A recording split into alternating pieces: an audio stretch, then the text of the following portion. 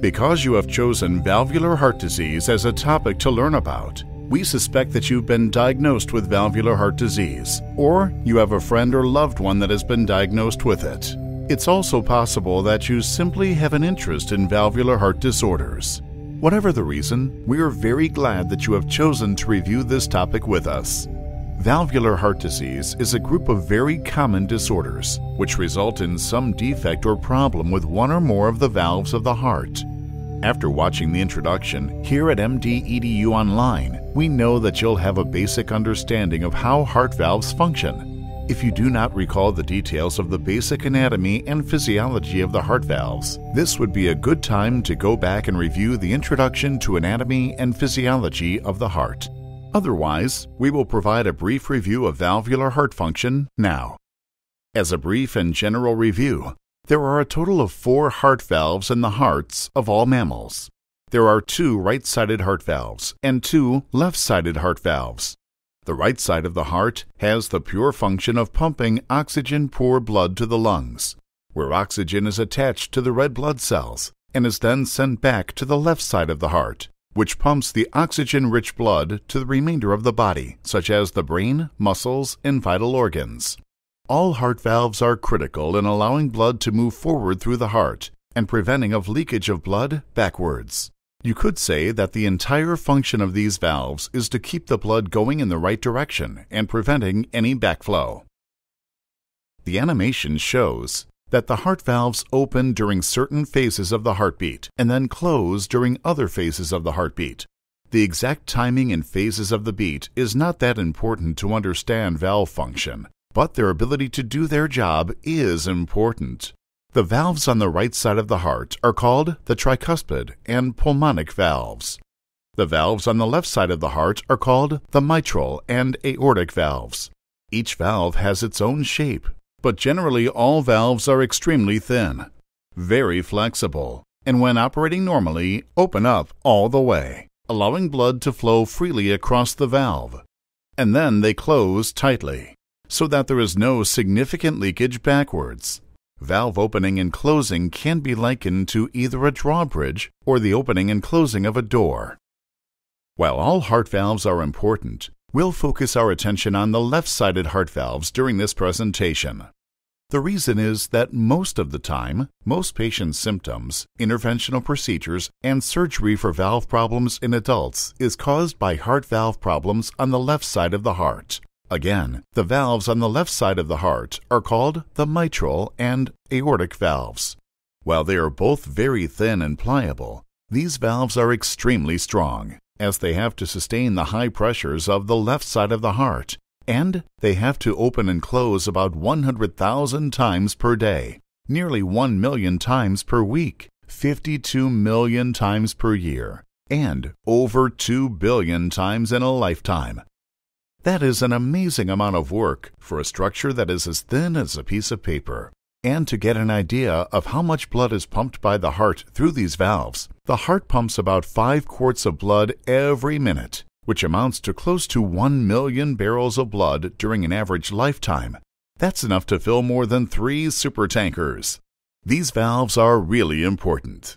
Now, we will first begin by talking about structure, function, and diseases or problems of the aortic valve.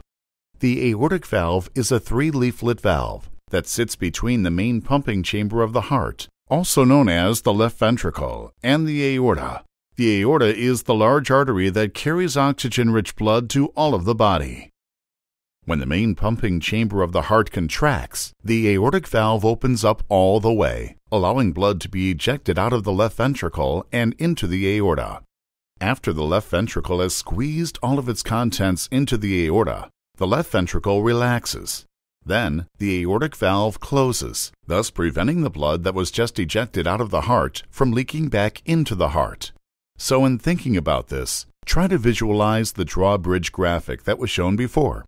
The drawbridge starts out being closed, opens all the way up, and then closes again. All of this happens in less than 1 second, and as stated above, occurs billions of times in a lifetime.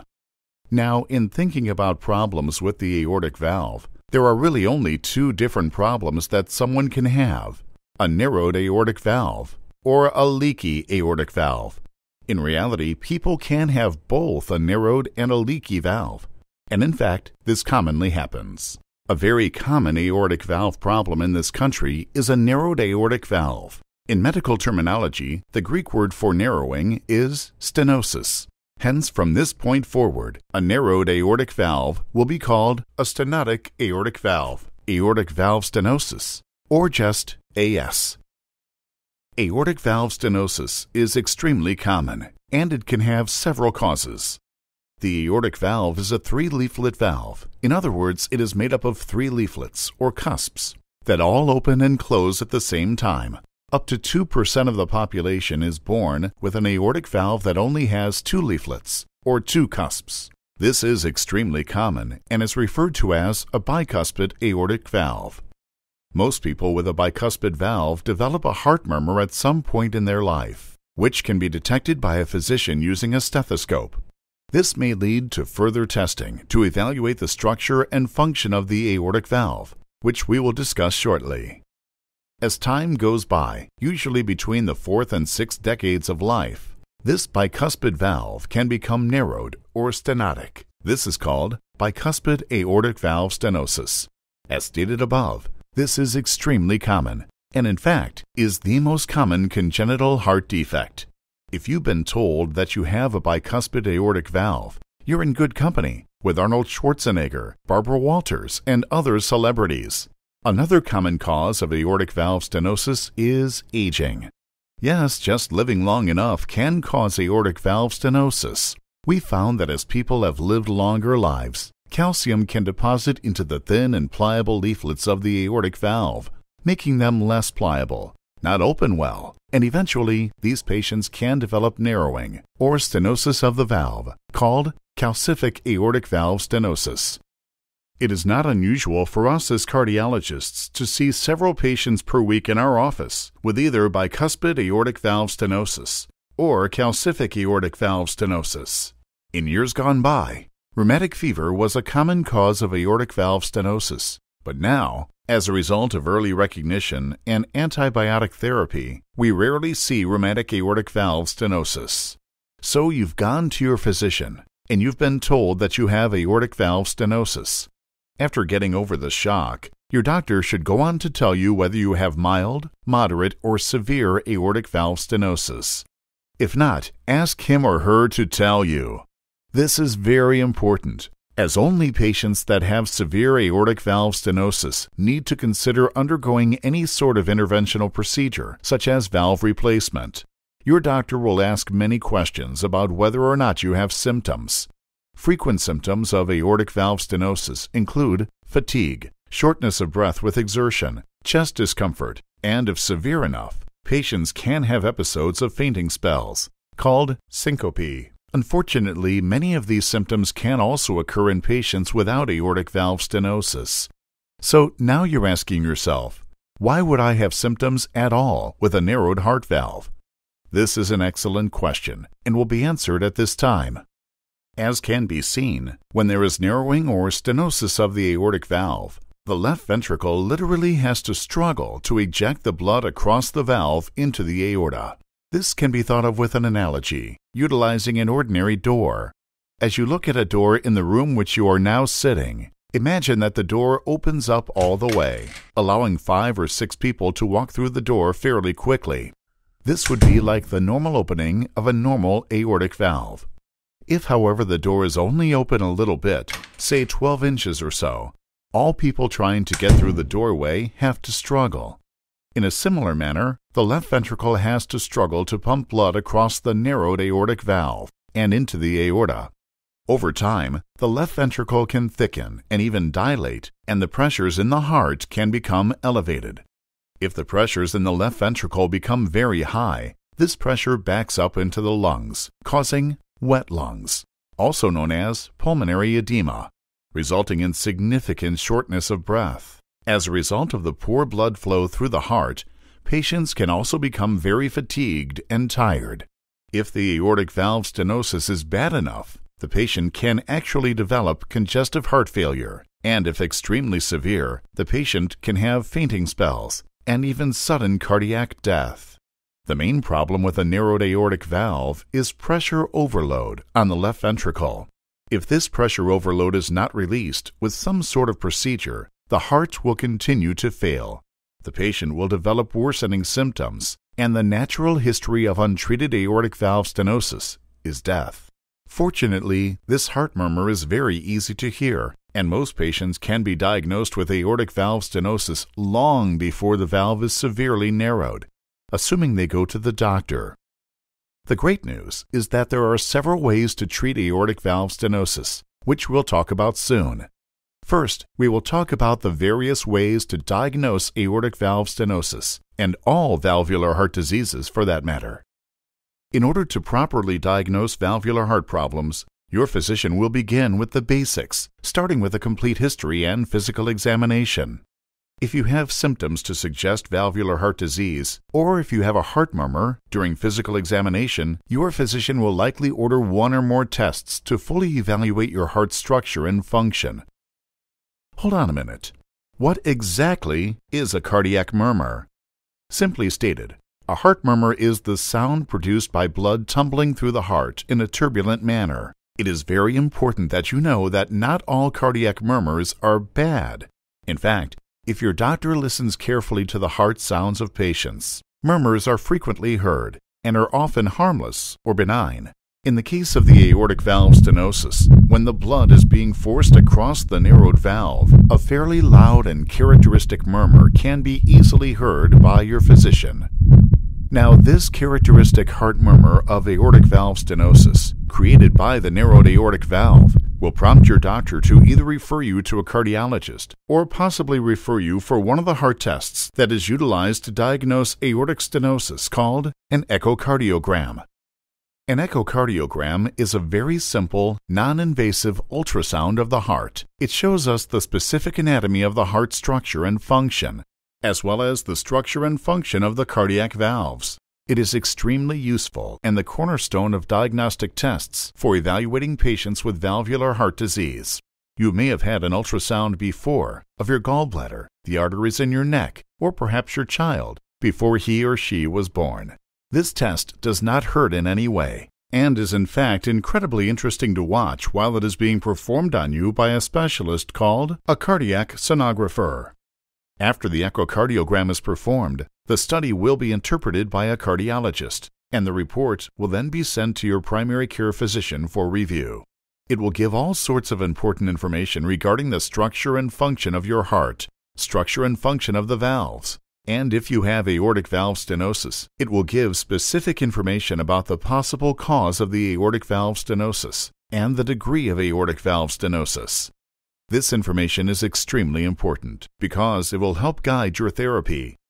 If, for example, the echocardiogram reveals that you have mild or moderate aortic valve stenosis, your doctor will follow along, see you in the clinic every 3, 6, or 12 months, ask you about your symptoms, and possibly perform repeat echocardiography to reevaluate the aortic valve.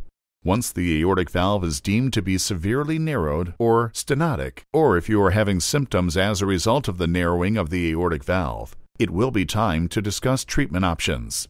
So let's just imagine you're sitting in your doctor's office, and your doctor says, "Your aortic valve is severely narrowed, and it's time for it to be replaced."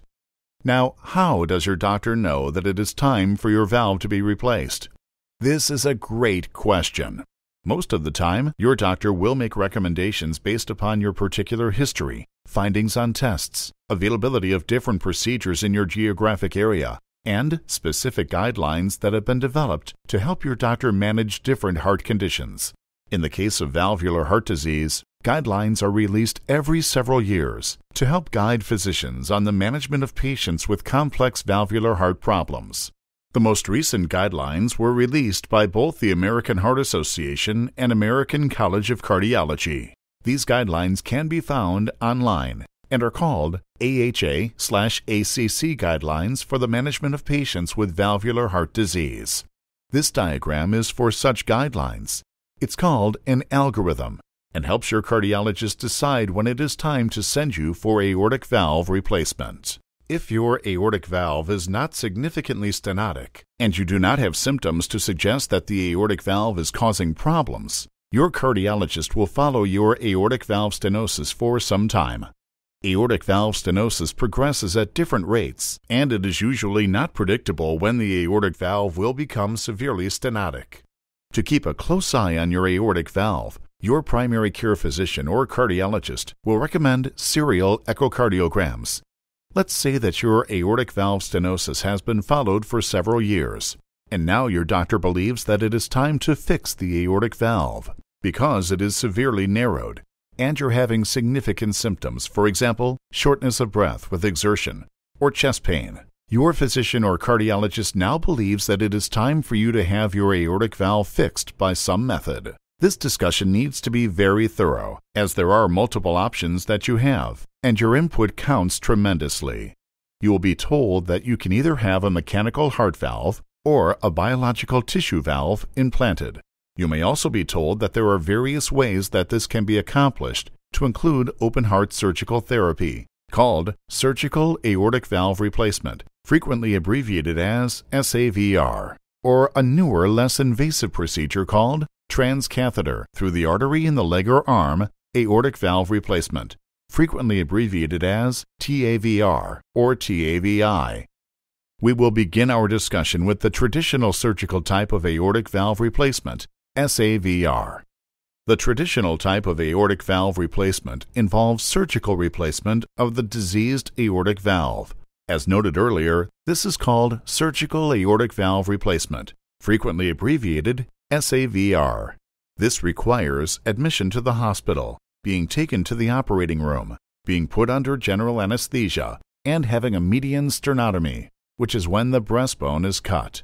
The heart surgeon places the heart on cardiopulmonary bypass, stops the heart with medications, cuts out the bad aortic valve, and replaces it with either a mechanical or tissue valve. Obviously, this is surgically invasive, and it requires several days of postoperative recovery. This tried-and-true method of aortic valve replacement has been around for decades and has an extremely good outcome, depending on your overall health.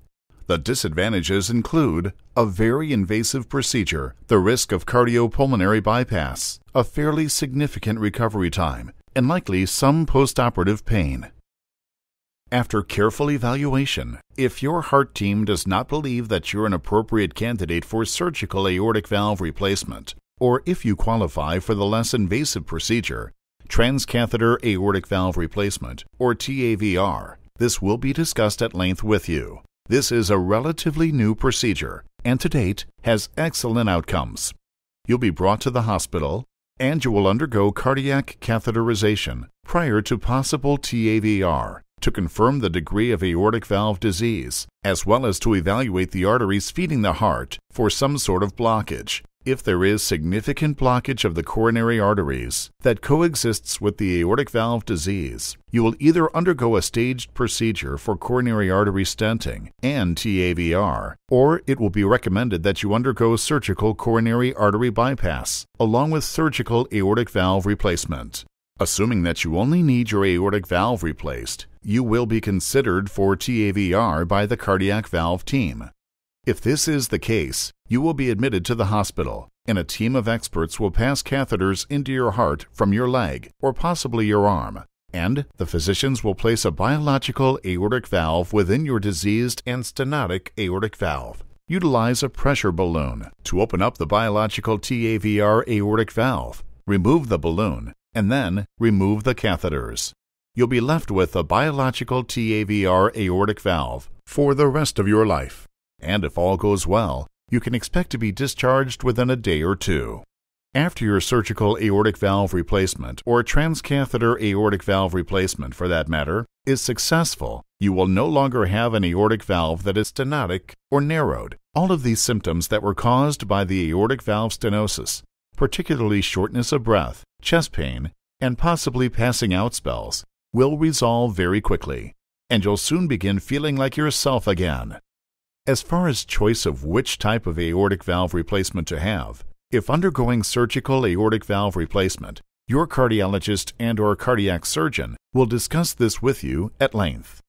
As mentioned earlier, there are two types of surgical prosthetic aortic valves: mechanical valves and tissue valves. Mechanical valves are made up of metal and other non-biologic materials, such as pyrolytic carbon. They have the advantage of being extremely durable and last a very long period of time, sometimes up to 30 years. The primary disadvantage of mechanical valves is that they require chronic blood thinners, such as warfarin, to prevent formation of clots within the mechanical valve structure itself. Biological valves, typically made from pig heart valves, porcine, or cow heart sac, bovine, on the other hand, do not require blood thinners.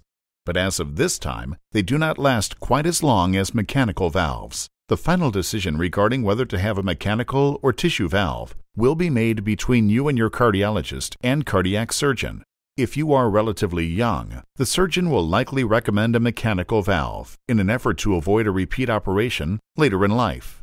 If you're older or cannot take a blood thinner for a long period of time, he or she will likely recommend a biological valve that can last from about 10 to 20 years, and maybe a lifetime for you.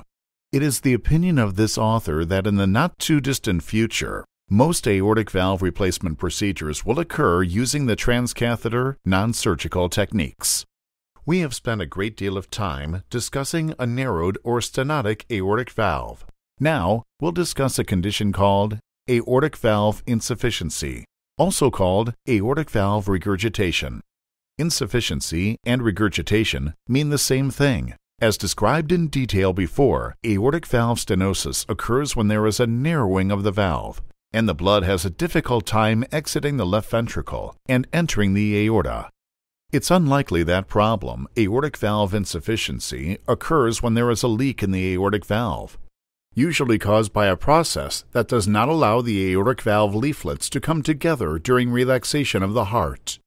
There are many causes of aortic valve insufficiency, including inflammation, structural and genetic problems with the aortic valve. Some of the inflammatory causes of aortic valve insufficiency include rheumatic heart disease, ankylosing spondylitis, rheumatoid arthritis, and lupus, also known as SLE. Structural causes of aortic valve insufficiency include a bicuspid aortic valve, aortic dissection with resultant aortic valve insufficiency, infection of the aortic valve, and actually a previously stenotic aortic valve. There are genetic causes of aortic valve insufficiency, which include Marfan syndrome and some rare inherited disorders. Unlike patients with aortic valve stenosis, the major problem in patients with aortic valve insufficiency is that of volume overload of the left ventricle. In most patients, aortic valve insufficiency is a chronic and slowly progressive disease, which results in dilation and some thickening of the left ventricle itself. Recall that the left ventricle is the main pumping chamber of your heart. Most patients with aortic valve insufficiency have not had symptoms for long periods of time until the left ventricle is unable to compensate for the volume overload or increased workload.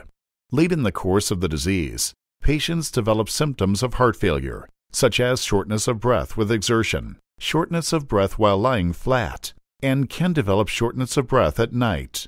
Some of the symptoms occurring with aortic valve stenosis, such as syncope and chest pain, are unusual in aortic valve insufficiency. As in aortic valve stenosis, the abnormal flow across the aortic valve causes a significant murmur, which can usually be heard by your primary care physician or cardiologist. Once this murmur is heard, or if patients have symptoms to suggest a leaky aortic valve, your primary care physician or cardiologist will likely order an echocardiogram. Once it has been determined that you have aortic valve insufficiency, and depending on the degree of aortic valve insufficiency, your doctor will likely place you on medications to lower your blood pressure, which may reduce how much blood leaks back into the left ventricle. These medicines usually include calcium channel blockers, such as nifedipine and amlodipine, angiotensin-converting enzyme inhibitors, ACE inhibitors like lisinopril, ramipril, and enalapril, or angiotensin receptor blockers, ARBs, like losartan, valsartan, and irbesartan. Unfortunately, while these medications can decrease to some degree the level of aortic valve insufficiency, the disease process usually progresses. The decision to proceed with repair or replacement of the aortic valve is at times complicated. The decisions are based on the clinical picture of the patient, but there are more things to consider, like the echocardiogram and the heart size and function. But once again, guidelines exist to help your cardiologist. In patients who are symptomatic with severe aortic valve insufficiency, the decision is clear, and intervention is almost always recommended. Sometimes patients who are asymptomatic but have a dilated and failing heart and have severe aortic valve insufficiency need to get it fixed despite a lack of symptoms. Sometimes patients with severe aortic valve insufficiency who are undergoing heart surgery to have blocked arteries bypassed undergo aortic valve replacement at the same time to avoid two surgeries. Once again, every situation is unique, and the decision to choose either a mechanical or tissue valve will be based upon a lengthy conversation that you will have with your cardiologist and/or cardiac surgeon, and follows the recommendations as discussed previously for aortic valve stenosis. Fortunately, replacement of the aortic valve halts further progression in the level of left ventricular dilation, and most of the time, symptoms are significantly improved or resolve completely. We will now venture into mitral valvular heart disease and its effect on the heart, as well as potential treatment for various mitral valvular diseases. The mitral valve is the other important valve on the left side of the heart. As discussed in the anatomy and physiology video, the mitral valve separates the left atrium and left ventricle. Its job is to allow blood to go from the left atrium into the left ventricle, which then ejects that blood across the aortic valve and to the rest of the body. It is an extremely important valve because it protects the lungs from the direct high pressures of the left ventricle. Generally, there are two types of mitral valvular disease: mitral valve stenosis and mitral valve regurgitation or insufficiency. Again, regurgitation and insufficiency mean the same thing, which is backwards leaking of blood whence it came. While mitral valve stenosis is not seen as a disease as often as it was in the past because of a decrease in the overall incidence of rheumatic fever, this valvular problem is still occasionally seen. Mitral valve regurgitation is nevertheless somewhat common, and it is seen nearly on a daily basis in most cardiologists' practices. But first, we will look at the problem of mitral valve stenosis, which is narrowing of the mitral valve. As noted, rheumatic fever was a major cause of mitral valve stenosis, but is now becoming a disease of the past in America. Another cause of mitral stenosis is diffuse calcification of the mitral valve as a result of normal aging in some people predisposed. It's sort of like wrinkles on the face. Some people get more than others. Mitral valve stenosis, like aortic valve stenosis, is a problem where the mitral valve is inappropriately narrowed, or in medical parlance, stenotic. As can be seen in the animation, the mitral valve does not open well and limits the amount of blood that can be delivered from the left atrium and into the left ventricle. This results in a pressure buildup on the left side of the atrium, which backs up into the lungs and causes water in the lungs, or pulmonary edema. This causes shortness of breath, especially with exertion. As with other valvular heart diseases, mitral valve stenosis can be diagnosed by physical examination using a stethoscope and confirmed by testing, to include, once again, our good friend, echocardiography. Once your primary care physician or cardiologist suspects that you have mitral valve stenosis, an echocardiogram will be performed. This will clearly show that the mitral valve is not opening well, the left atrium is significantly dilated, and further investigation will confirm that the valve is mildly, moderately, or severely narrowed. Just how bad is important to determine what needs to be done next. As a result of the narrowed mitral valve and subsequent enlargement of the left atrium, patients frequently develop irregular heartbeats called atrial arrhythmias, commonly known as atrial fibrillation. And we have on our MD-EDU online website a complete talk on these heart rhythm disorders. Once the patient goes into atrial fibrillation, This causes further decrease in blood flow across the mitral valve and causes the patient to become even more symptomatic with more shortness of breath. Once the patient has been diagnosed with severe mitral valve stenosis, several therapies are recommended to include beta blocker or calcium channel blocker therapy to slow down the heart rate in atrial fibrillation, as well as warfarin therapy to prevent a clot from forming in the left atrium, which can then dislodge and cause a significant stroke. Ultimately, the definitive therapy for mitral valve stenosis is the same for aortic valve stenosis, and that is valvular replacement. In the past, there was a procedure called mitral balloon commissurotomy or valvuloplasty, which is still used on occasion. This is an invasive procedure where a cardiologist passes a deflated balloon across the narrowed mitral valve, inflates the balloon with saline, and breaks the valve open so that it is no longer severely stenotic. This procedure is not definitive, and usually the valve becomes narrowed again in months or years. Mitral valve replacement is the most definitive therapy, and similar to aortic valve replacement, can involve either a mechanical or tissue valve. The details of mitral valve replacement should be discussed with your cardiologist or your cardiac surgeon. Mitral valve regurgitation or mitral valve insufficiency is an extremely common valvular problem and can be caused by rheumatic heart disease, coronary artery disease, mitral valve prolapse, calcification of the mitral valve, dilation of the left ventricle, as well as other causes. So as you can see, we have a long list of causes. Mitral valve regurgitation is the most frequent valvular disease in the United States, with nearly 1 in 10 people aged 75 or older having moderate or severe mitral valve regurgitation. The fundamental problem in this disorder is that of leaking of blood from the left ventricle across the mitral valve back into the left atrium. This creates a volume overload condition, putting stress on the left atrium and left ventricle. This is different from the pressure overload on the left atrium, as seen in mitral stenosis. In mitral regurgitation, the left atrium enlarges, and volume overload progresses as a result of worsening mitral valve regurgitation, and the patient then develops shortness of breath, exercise-induced fatigue, and, as in mitral stenosis, atrial fibrillation can occur. Unfortunately, medical therapy is not that helpful in patients with mitral regurgitation, unless there is significant simultaneous hypertension that is poorly controlled. The definitive therapy for mitral valve regurgitation is either mitral valve repair or mitral valve replacement. Surgical repair of the mitral valve has come a long way over the past several years, and it is preferred over mitral valve replacement if the valve is repairable. Some are and some are not repairable. If you have mitral valve regurgitation, it is important for your cardiologist to determine the cause prior to consideration of any mitral valve intervention, whether repair or replacement. Also, a surgeon with extensive experience in the techniques used in repair of the mitral valve is absolutely necessary to ensure an excellent result, and there are regional and local differences in the ability to repair these valves. So do your homework if you have a leaky mitral valve that needs repairing.